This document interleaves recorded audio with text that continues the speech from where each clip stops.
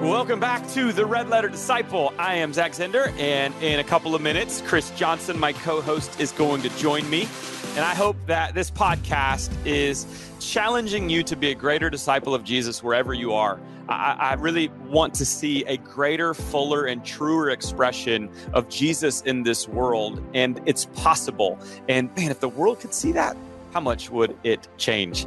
That's what I hope we get to see. So on this episode, you will be challenged, you will be inspired, and I think you're going to have a lot of laughs along the way with us. Episode 7 today features Kadi Cole. Man, we had a lot of fun talking to Kadi. She is so smart, like super, super smart. Kadi is a speaker, a writer, a leadership guru. She's worked in the church for the past 2 decades. She is like one of the incredible experts in the church multi-site movement.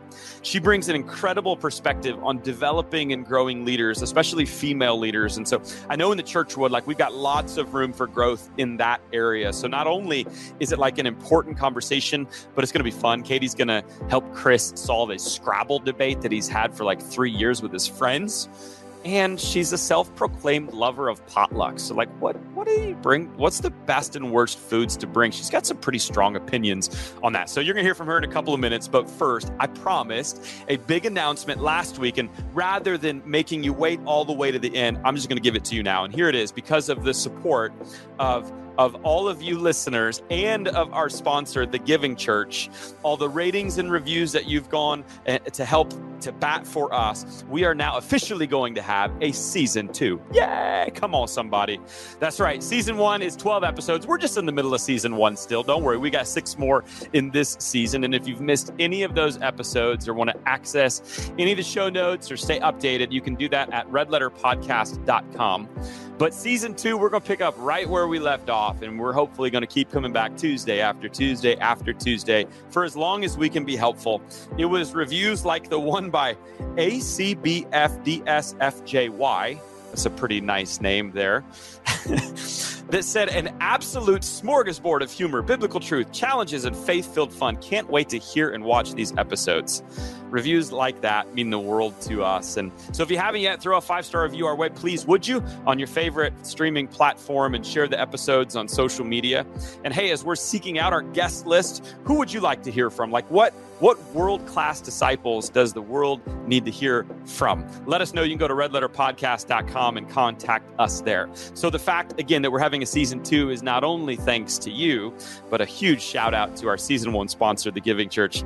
Their team has helped raise more than $1 billion at 1,000 different churches. And so if you need to raise capital, they are the ones to help. And things, I know you've seen this, they've changed quite a bit in the past couple of years, which leaves me wondering, and maybe you're wondering this question too, as a pastor, like, even if I did need to raise funds for a kingdom vision, is now like a good time for that? So I wanted to bring on Phil Ling, the founder and leader of The Giving Church, to answer that question. So Phil, even if I wanted to, is raising funds for a kingdom vision or a capital campaign right now a good thing to do?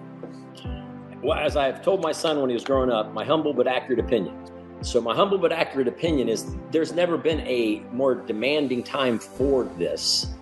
You're coming out of a time when, especially in North America, we were told for 2 years that the church was non-essential. Their phrase, not mine, we are non-essential. So now you're coming back. It's not just a matter of reopening. It's why do you exist? What are you trying to accomplish?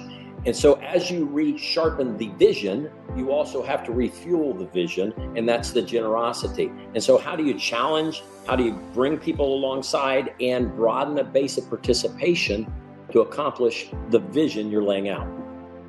I like that. I'm going to use your phrase humble but accurate opinion as well in my life. And I think that's awesome. And I'm totally on board with you. I really think that, yes, there's been major disruption, but that leaves incredible opportunity for us. And you've heard, if you've been listening to this podcast or reading anything from me, like I'm all about, like, let's, as the church, play offense, not defense. the world needs Christ even more so. And I think it's really the churches that play offense and have the new vision and raise that go for it, that are going to see really great kingdom dreams come to fruition. And so I hope Phil and his team at the Giving Church can help your church. If you're thinking about, is now the right time to raise funds, like, they would love to talk with you. And so you can access them and find their information at thegivingchurch.com/red. Not only can you learn more about who they are there, but they want to give you a free gift because they're giving as well. The free gift that's going to help your church grow.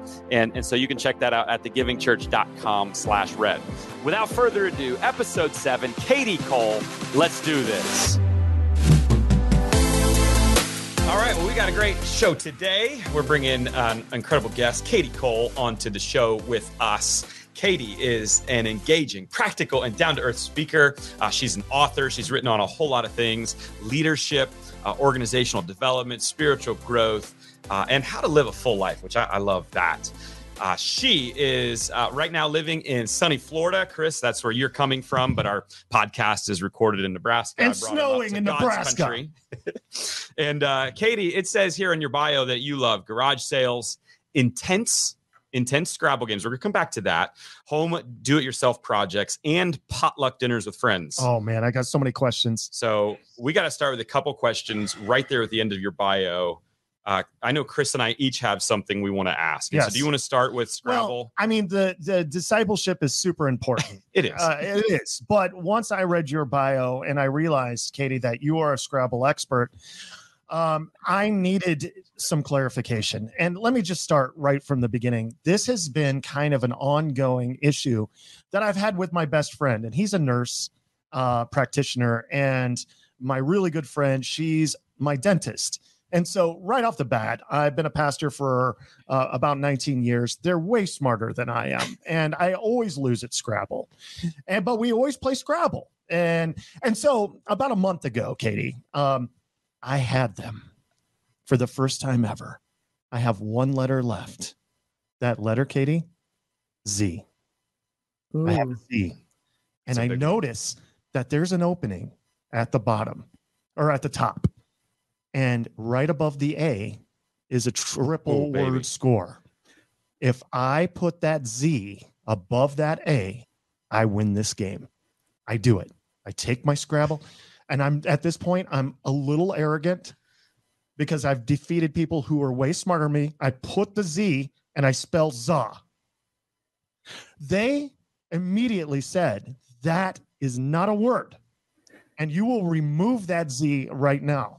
Yeah. And tempers started to flare because I think that's a pretty good play. 31 points. I beat them.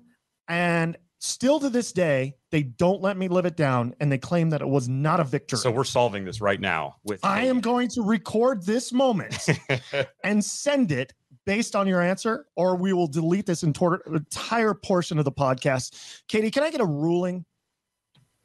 Well, I got to tell you, this is probably one of the most controversial words in Scrabble. Like, this will bring the debate out as much as I navigate women in leadership. This is like a close second to the intensity of this conversation. And in all my years of Scrabble playing, I would say this is a split decision. There, about half the people I play with approve it and don't, but I personally love the word za. I use it all the time. So I am with you on this one. Absolutely, you are the winner.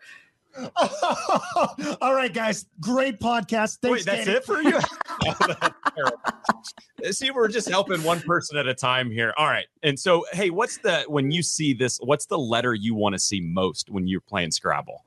Oh, I love getting a Q. Q. There you go. Yeah, but it's big score, big points. You don't, because they're my two favorite words, right? QAT and QI, which they sneak in. QAT, it's some sort of like shrubbery, or like some sort of Arabian bush or something like that. And totally. QI is an approved Scrabble word. And so I love that, especially if you get it early in the game, because you can look for the opportunity like you did with your Z and get high points return on that. I got to tell you, this is such a relief that you've brought to me, because they have chastised me for literally a month that I'm some kind of dopey guy with a limited education. You're actually super smart. Okay, since you're a word person, I assume, are you Wordle? Oh, yes. Okay. Yeah. What's your I was on Wordle before it was like really known, which makes me just feel extra special. But Well, what's your yeah, I streak did get a like? Wordle in my second try. That's my best Wordle so far. I haven't nailed it on the first one yet, but I did get one by the second line. What's your starting word for Wordle? I usually use Earth, EARTH, because it gets 2 vowels and the 3 most common letters that are used in words. I'm going to do Eliminates a lot. All right, so you helped Chris. You got to help me first, and then we're going to help our entire audience. Yes. Okay. This is all about help. Because it says you love potlucks. I don't know if you know this, Kadi, but I actually... I sound like the biggest nerd from some small church in Montana, which is absolutely who I am. I'm glad I am consistent with who I am.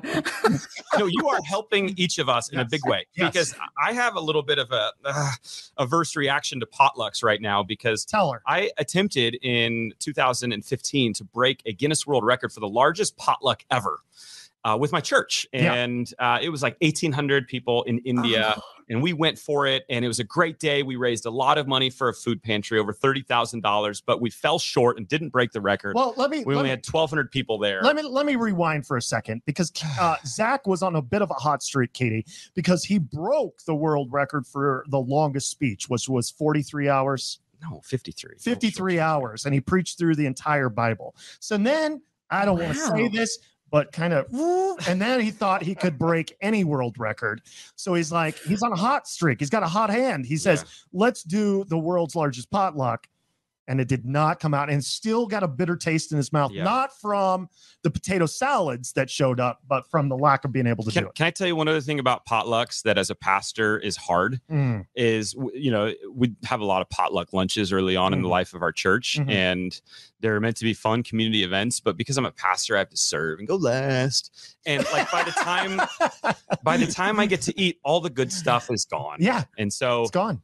Kadi, tell me why I should like potlucks, and then what the go-to dish is at the potluck. Those are great. I just want to acknowledge the Guinness Book of World Records here. This is super impressive. And from my leadership development mindset, I think what you really ran into is just you took a step of leadership. You went from controlling it all yourself to delegating. It's always a big hurdle. Takes practice. You got to do a couple rounds, be a little nicer to yourself, go for it again. You learn some things. It's not easy to multiply yourself. And you did a great job. So I think you got to go for it one more time. So wait a second. That's a really good point. When the world record depended on Zach, he was able to push through and do it. When the world record depended on tons of volunteers and people coming in, that was a different aspect. So maybe this is why leaders get stuck in their leadership, because they feel like a failure when really it's way more of a success. This is the most compelling Kadi, you're podcast amazing. of all time.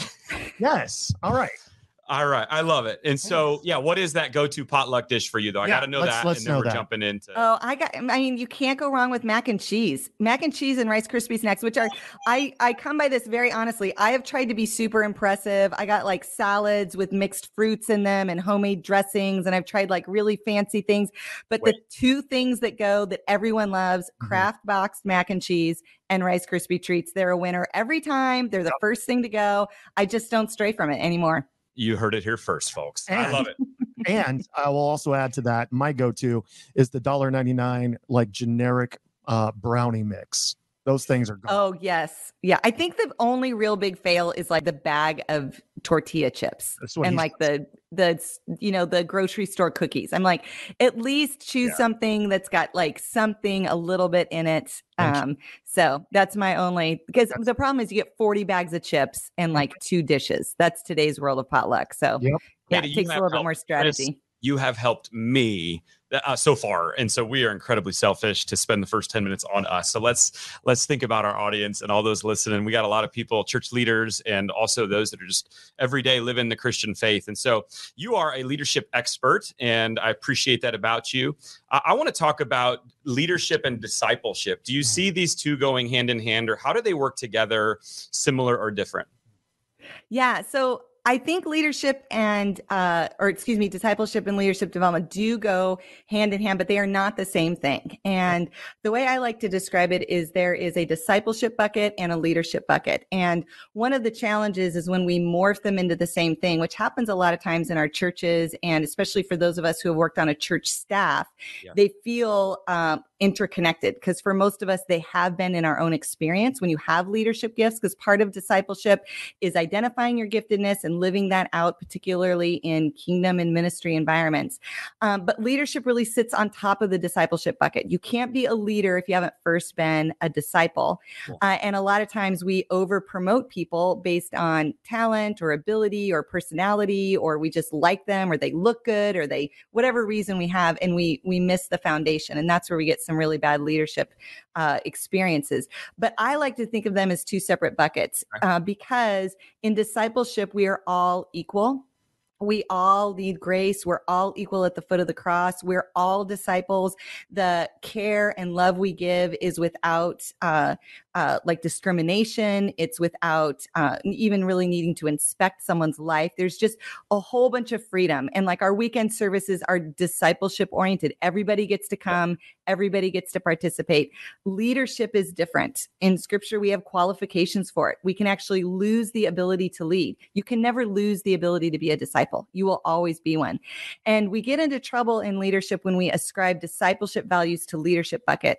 And when we put leadership buckets into our discipleship programs. And so keeping them separate, different standards, different values, approaching leaders different, holding them accountable differently, even how we view ourselves as both of those people. I am both a disciple who participates in my church and a leader who guides my church. Different rules, different expectations, and different needs that I need to give myself.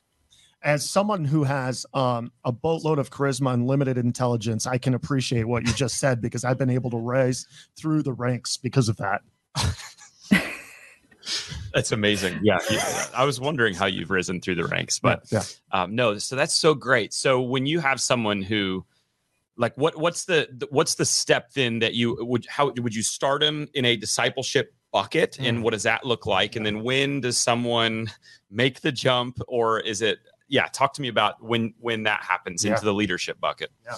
Well, there's two parts of leadership, right? There's spiritual leadership and there is organizational leadership. And spiritual leadership is part of what the fruit of a mature disciple is. We start reproducing ourselves spiritually. We start having wisdom and guidance for other people. We have a heart for those who haven't learned what we've learned yet. And so we naturally have an overflow of fruit that happens. That's spiritual leadership. And every believer has the authority to have that. Organizational leadership is different. That's where we actually have standards and requirements that as church leaders we have to uphold. And as a participant and a member of my church, I have to apply for those opportunities, or I need to be asked into those opportunities. They aren't automatic, and they're not things I can give myself. Someone else owns that authority, and they have to loan it to me for as long as I steward it well, and they can take it back at any time. And so I think knowing the difference between those two, I see a lot of disciples feel like they have no authority, and they live really ineffective, spiritually not fruitful lives, because they don't know how to step into the authority that Jesus gives them as a believer. And we find a lot of leaders who double down on organizational authority because they aren't sure how to steward it for the benefit of the kingdom, because servant leadership is what's required in those organizational roles. Yeah. And I think sometimes I've seen this, and maybe you have too, of it's sometimes easy. We're both pastors, so we're on church staff, so we understand ministry. And it's sometimes easy for us to elevate church ministry positions and to kind of in a vacuum think this is what it's all about, but it's not. And that's part of what this podcast is. Like, we want to talk to church leaders, those that are in ministry, but we also know that most people won't be. And so I think sometimes we do a disservice to them if we're not allowing them to be and grow as the disciples that they are in the workplaces or the spaces that they're in that we can't get to. And so what would you say to someone who maybe God's not calling to church ministry, but man, they're a powerful disciple of Jesus in the workplace or somewhere else out there? Well, I think I write and speak a lot about female leadership. And I would say this is almost universally the experience of women who have leadership gifts, is they aren't often invited into formalized leadership roles. And so they tend to use their leadership in more organic and spiritually influential ways outside the church. It also kind of points to that kind of culture of having a higher calling that really isn't in scripture, but pastors love to think of themselves that way.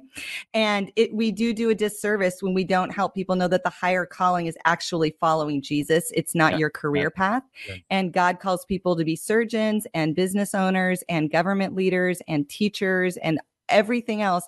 That's as clear of a calling as deciding to work in church. And we have to honor both of those. Our job as church leaders, as spiritual leaders, is to help everyone hear God's voice, identify their calling, and pursue it with everything they have and with great sacrifice, wherever that takes them.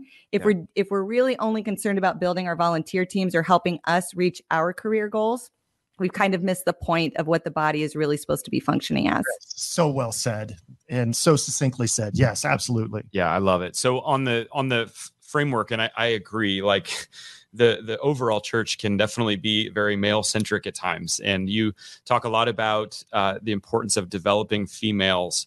What are a couple of key things that you coach and teach when it comes to how to develop females in church and leadership and beyond? Sure. One of my favorite points to make is that this is really not a theological issue as much as it is a practical leadership issue. And part of the research I did for my book was to really survey churches who were doing a good job developing female leaders. And what we found, surprisingly to me and to the team and to most of the people I talked to, is theology really didn't play nearly as big of a role as we thought it would. It kind of feels like there's two camps or two choices. You're either like for women to be leaders or against them. And it isn't that way at all. Especially I'm from a very conservative background, and that always felt very limiting to me. And I've had opportunities to lead in really great ways in churches. And so I try to take the theological issue off the table and instead look at what is your theology and how well are you living it out in your church? Because we found very conservative, theologically conservative churches where women were leading at all levels of the church, including the executive team. And we found very progressive or egalitarian churches where there were no women hardly leading in leadership roles, and definitely no one in upper level leadership. So the theology made very little difference. What made the difference is we knew what our theology was and we were living it out throughout the whole culture. So in those more progressive or egalitarian environments, it was easy to say we believe in women, but it was also easy to never actually put them in roles of leadership. And so that distance, that kind of space, and we find this in all theological aspects of churches, when we believe one thing, but we do something else. And so that's the first thing I usually try and encourage people is, it doesn't really matter what your theology is. It matters that you articulate it and you're making sure that everyone's living it out and we're all aligned and on the same page. And then the second thing is to remember that most women at your church didn't grow up in your church. They come from different backgrounds, and the kind of women you want to recruit to be leaders, spiritually mature women, women who are a little bit more seasoned. We're not talking about like a really energetic 19-year-old girl who accepted Christ a year ago. We're talking about, women who have been around the block, who know your church, who have been proven in ministry. People already are following her. These are women who grew up in environments that were pretty strong about women's roles. And it doesn't really matter what church environment, our culture was like that for the last 30 years or so. And so we know that this is an issue, and we're hesitant to lead fully into the invitation you want to give us to lead. And so part of what particularly men leaders can do is really articulate to women, where are you welcome to serve at? We want you to be small group leaders. We want you to pray out loud in front of men. We want you to take the lead. We want to hear your ideas. We want you to be on staff.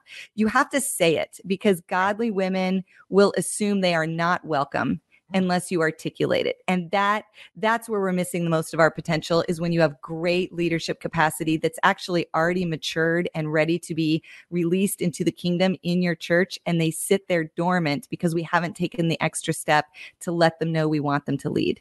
Okay, so if I hear you correctly, obviously two guys who have been pastors, and the thing that I just heard from you is that, and we have some fantastic women in ministry at our churches, but I know that there's more untapped potential. And I know that a lot of them have come from the same background that you've come from, pretty conservative background. So unless we articulate that as a leader, they're kind of on standby waiting for us for the invitation. Is that what I'm hearing? Absolutely. Absolutely.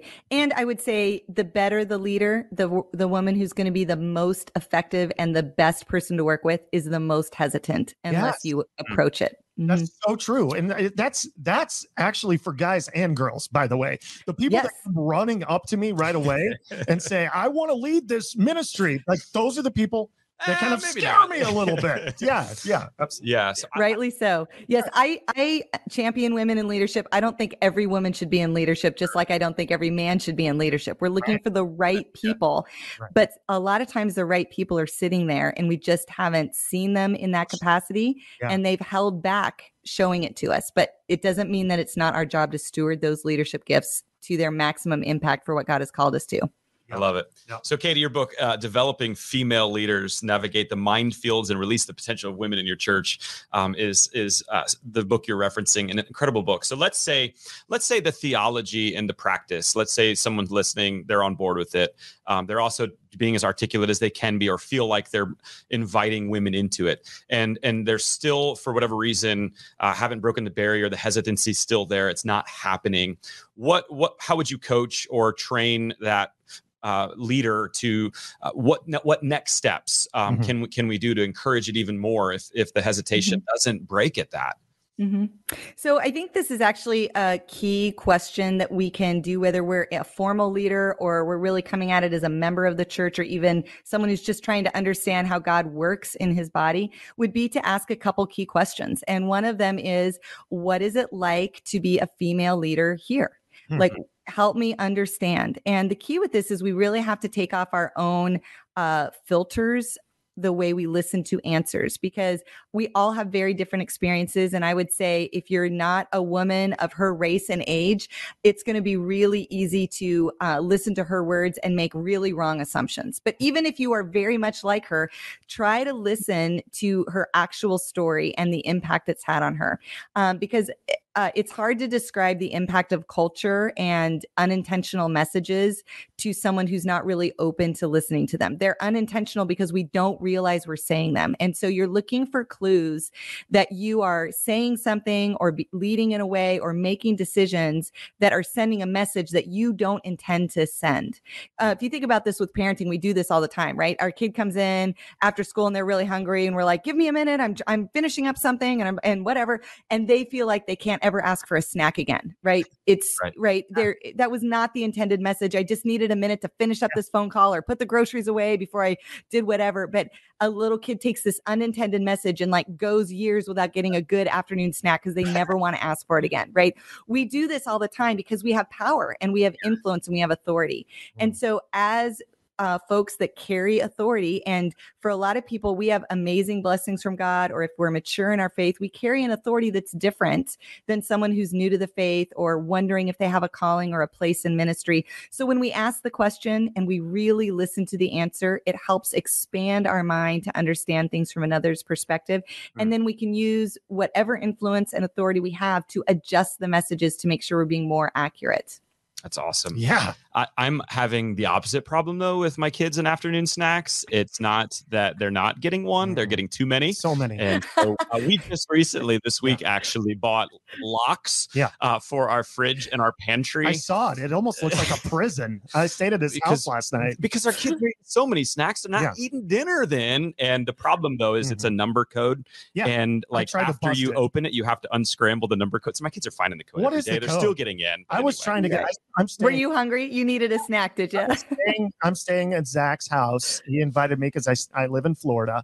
And I go downstairs after he goes to bed. And I noticed that all the snack cabinets locked off. Yeah, like it's a prison or something. And so then I did what any 48-year-old would do. I started working the numbers I thought that Zach would use, right? And so 3:00, I went to bed just starving at that point. Kadi, you got to help me. Please tell my wife to tell me the code if you're listening, Allison. I want in. You don't know the code? I do. But no, I think that's great. So we can get the theology, the practice. Let's articulate it. Let's listen to stories. Let's understand. Here's what I love about your story too, though, is I think you then go beyond that with your practice, being a part of a large church, I think another step beyond that you did was, we're not just going to talk about it and articulate it. We're going to provide you an opportunity. I saw that when you were at the church in Florida, you started a leadership academy. And so I think that's a step, right? So we're not just going to articulate, we're going to go ahead and provide you a platform and a space to do that. Talk us through that piece. I want to know how you came up with the Leadership Academy, and if that's something wise that a lot of churches ought to be doing to give not just women, but men as well, opportunities then to not talk about things, but actually step into things. And to add on to that, will you do that at my church in Orlando? Absolutely. Give me a call. We will set up a good leadership school for you. Yeah, for me, the leadership school we built was really strategic. At the time, I was executive director over multi-site, so I oversaw our 9 campuses, and we were trying to launch more campuses. We were in the middle of a senior pastor transition. There were a lot of moving parts and pieces. I was responsible for a lot of those things coming to fruition, and we had a lot of the things we needed to make all that happen, but what we were missing was enough really qualified, trusted leaders. We had people who wanted to be leaders. We had people who had been leading, but the bigger you get, and especially when you do higher level leadership transitions, we lose some kind of relational trust that we have a lot of times in church, which is like, I've known this guy since 7th grade, or they came in their 20s and now he's 45, right? You've watched them for 20 years. It's easy to entrust people when you've known them a long time. And we really had to shift from being an organic leadership church to a systematic process that created organic leadership development.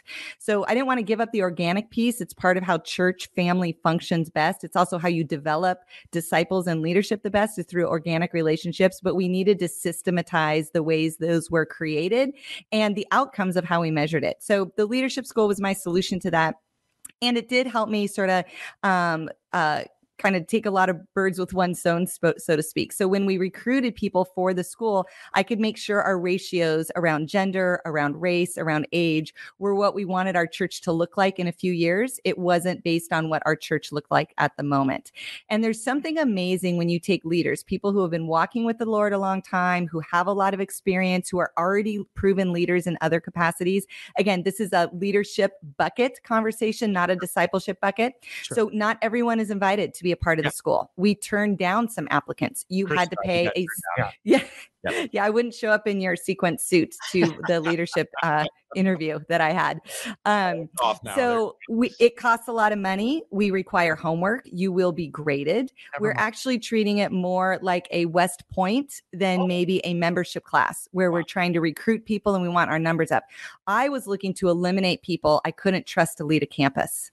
Because when you do multi-site, you've got geographical distance. We were starting to get beyond that 10 to 20 minute range of drive range where you really don't know what's happening.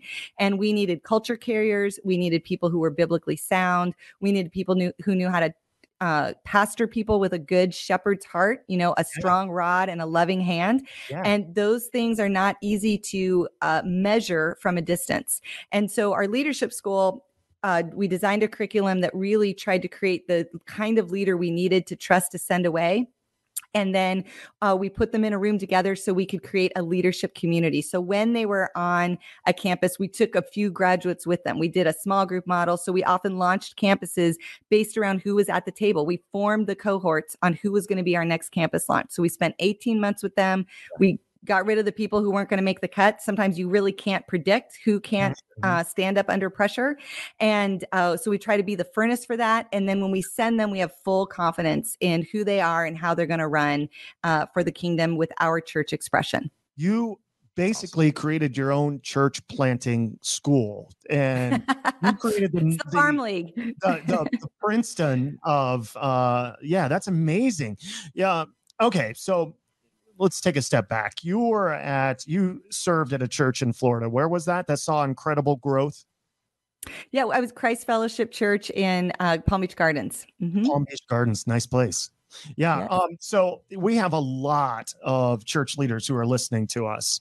So you served at a church that went from 3,500 to 23,000. Is that correct?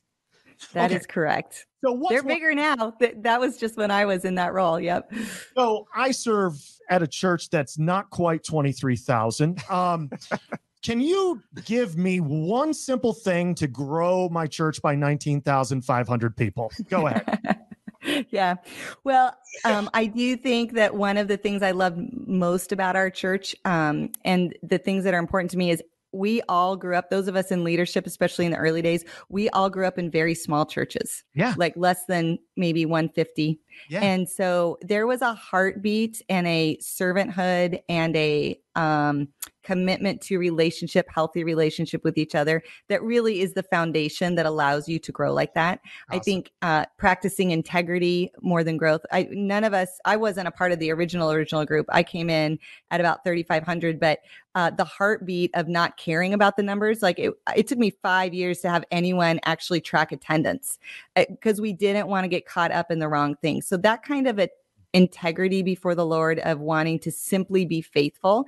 And there's beautiful stories in the early days, the first 8 to 10 years of the church, where there was no growth, and it was really working out the character issues in our lead family. And to hear them talk about that, and the lessons they learned, and how God orchestrated the sanctification of their heart as a leader. I think we can't underestimate what it means to be faithful and satisfied with whatever calling God brings us to. He's not looking for success. He's looking for faithfulness. Yeah. So that is my one answer, but it doesn't guarantee growth. It guarantees success in the king, like long-term eternal significance. It doesn't guarantee anything else. But in the level of integrity, is it okay for us then to put a title on this episode of the one step to grow your church by 19,500 people? Yeah, that's definitely the brand I'm going for, is get quick, rich quick, how you go up and to the right in your church strategy. I am all about that. That's awesome. Kadi, hey, I know you're actually helping our current church right now here in Omaha, King of Kings, be thinking about our long-term strategy, our multi-site strategy. And I'm so excited about what God's doing, and excited about that, and having you in and getting your voice into that. When it comes to, I'm curious though, when it comes to discipleship, there are a lot of existing churches, and then there are church plants, there are multi-site churches. Is discipleship easier or harder in any of those contexts? Like, what have you seen? Is it easier or harder in an existing church or a new campus or site? So I'll bring us full circle to the potluck experience we had earlier, which is the further away a new person is from a mature leader, the harder discipleship is. The more proximity. I'm sorry, I missed that. Say that again. Yeah, the further away a new disciple or a new believer is to a mature leader, the harder discipleship is. The closer the proximity, the better it goes, the more spiritual growth you will see. It's just kind of common sense, but a lot of times in our church growth strategies, we don't think of it that way. So the way I see that play out in multi-site and church planting is we tend to see the most converts and the most spiritual growth in our new campuses and new church plants. But the reason is you have an entrepreneurial spiritual leader who loves the Lord and has given his life to plant something. And he and she, they're personally involved in the lives of every new person who comes in. As we grow, we start wanting to reach the Guinness Book of World Records through other people. And it's not the same. So it's not really an issue of church strategy. It's an issue of how am I multiplying myself, not as a leader organizationally, but as a spiritual leader, disciple maker. And we tend to break down a lot on that, because most of us then come on staff, and then it's about numbers, and it's about programs, and it's about things we talk about at conferences. It's not about actually making and growing disciples.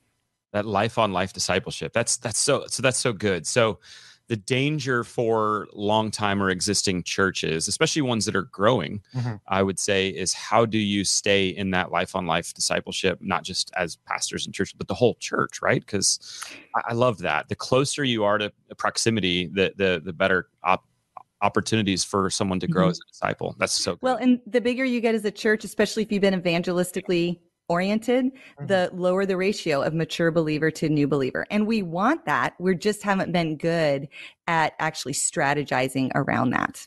It's good. One of the big populations I think is underdeveloped and underchallenged is transfer growth. It has a bad name when you're starting campuses and church plants, and we aren't building churches to take people from other churches. But when you get an influx of mature believers, if you are not unleashing them to new believers in discipleship, if you're hiring them, if you're putting them in charge of the parking lot, you are missing the opportunity of who God has brought you to shepherd the new baby lambs.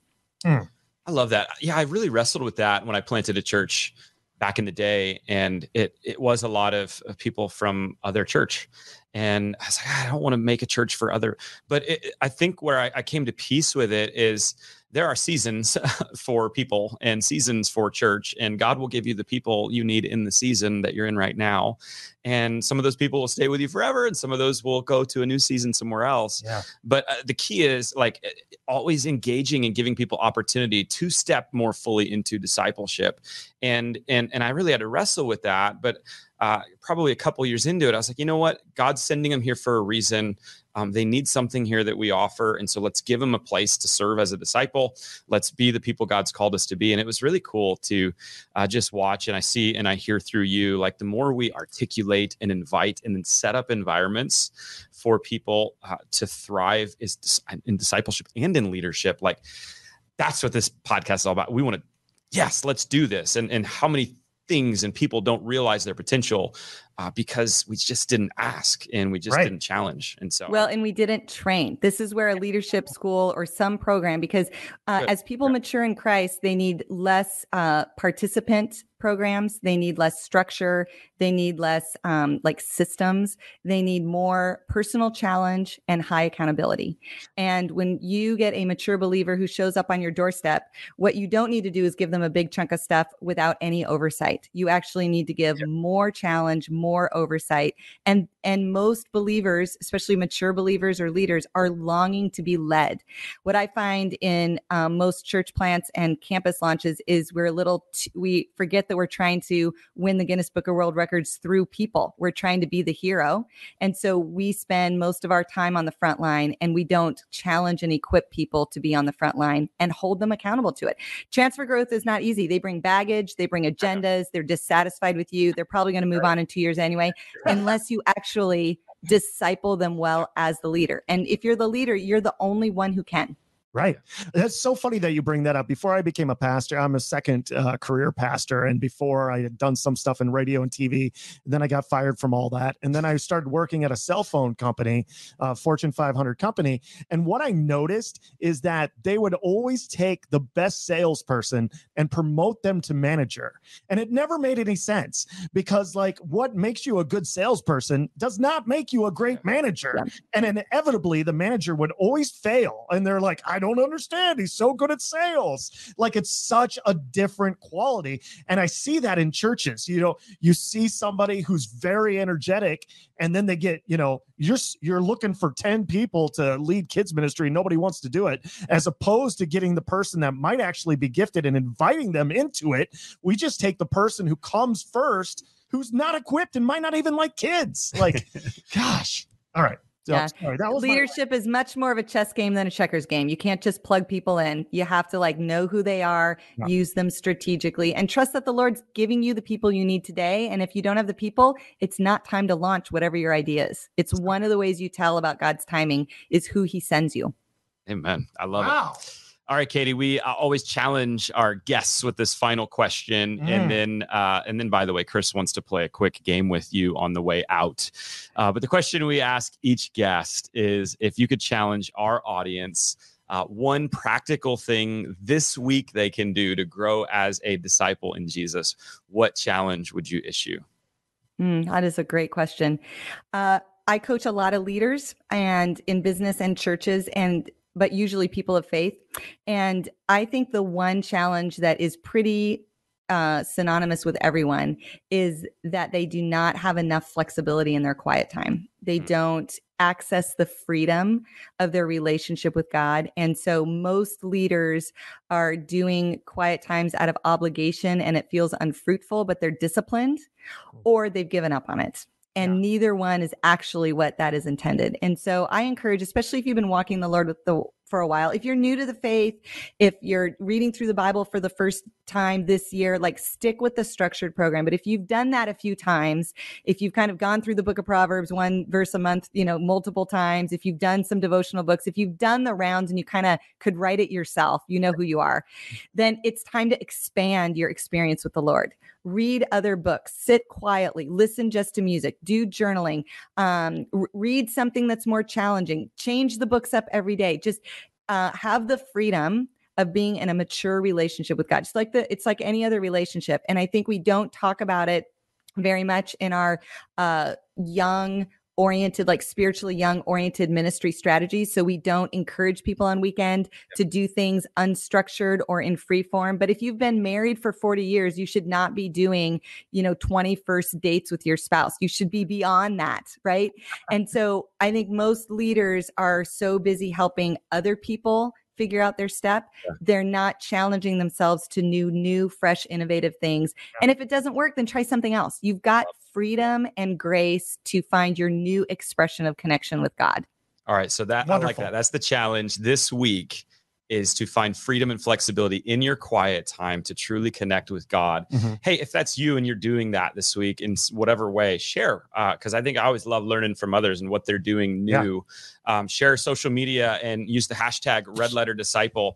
One thing I've done this year that kind of speaking to that I've had a lot of fun with is I've never actually read through the Message version of the Bible. And I've quoted it, I've looked up, and heard different things. But this year I decided, I really want to read the Message just to see. And I tell you, it's just opening my eyes, and I'm having fun, and it's new. And I feel like I have to, alongside of you, I feel like I have to reinvent my quiet time many, many, many times, and giving you permission and an excuse to do that. It's fun. So I love that. And the best question you asked is, what do I want to do? It really should be like, what sounds fun? Yeah. What sounds like it would mean something? What would be cool to experience?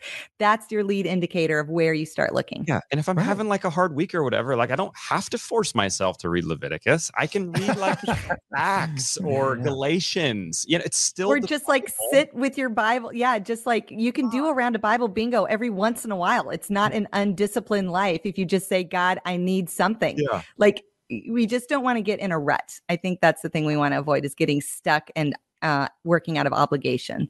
I love it. All right, Mr. Chris Johnson, I'm going to turn it over to you. Kadi, I'm always scared to do this. I apologize in advance. I don't blame you. I'm a little scared myself.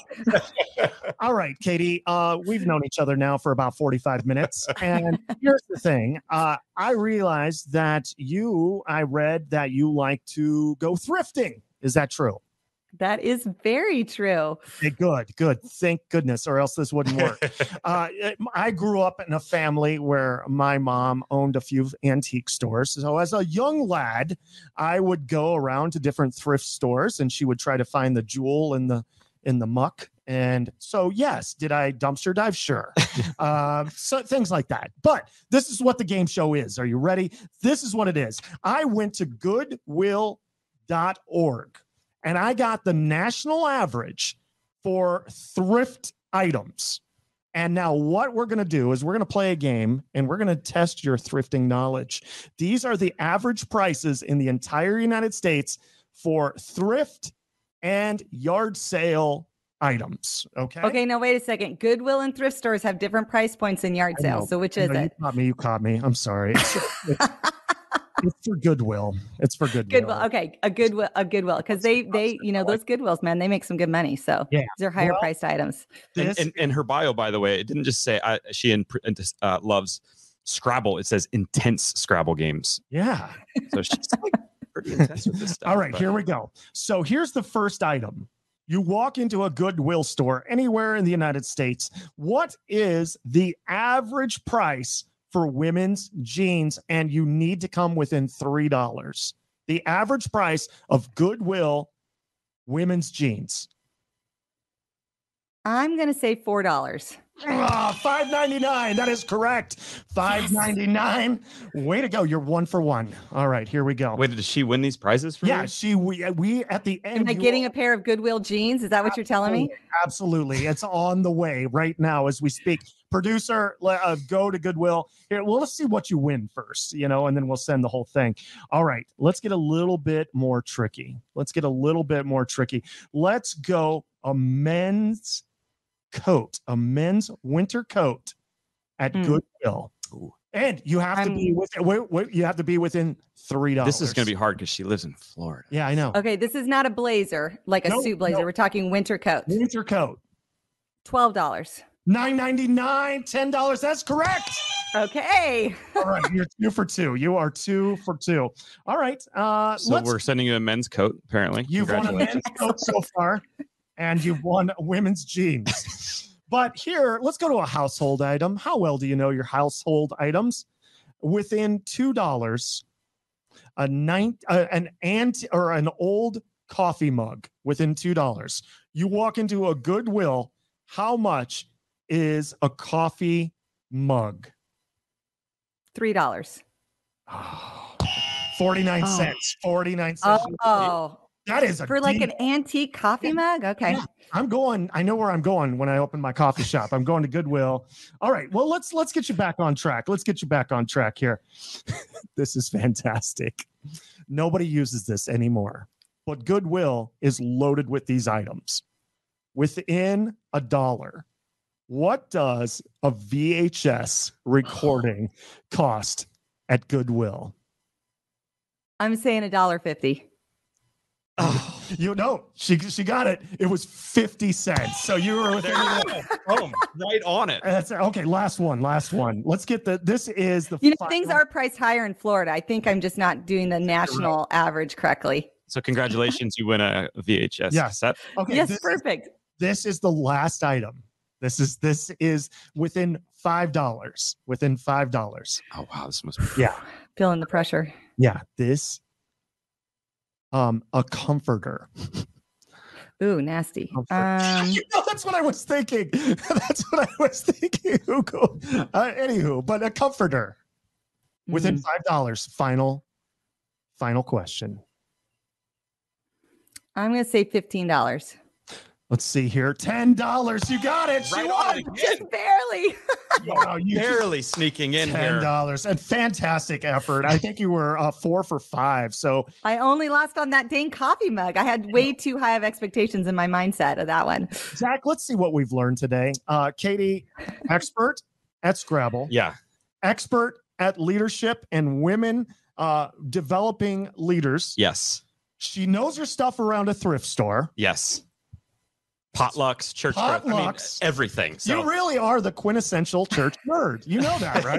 I absolutely know that. You really are. And I love you for it. Hey, Kadi, where can people go to find more about you? You've been a real blessing to us today. So where can they learn more? Oh, sure. The best place to catch me is on my website, Kadi Cole, spelled Kadicole. And that's my social media handle also, at Kadi Cole. On the website, there's tons of free resources and things about many of the things we talked about today. So if you're interested in more, check that out. Awesome. Thank you so much, Kadi. And it's been awesome to be with you and enjoy that sunshine in Florida. This was Thanks, great. guys. It's been really a joy and love that suit. Hope to see it, I'm sure, in many more podcasts in the future. For $9.99 soon. That's right. What is the price of a sequin jacket? Yeah, there you go. Yep. Take care. All right. Kadi. Thanks, guys.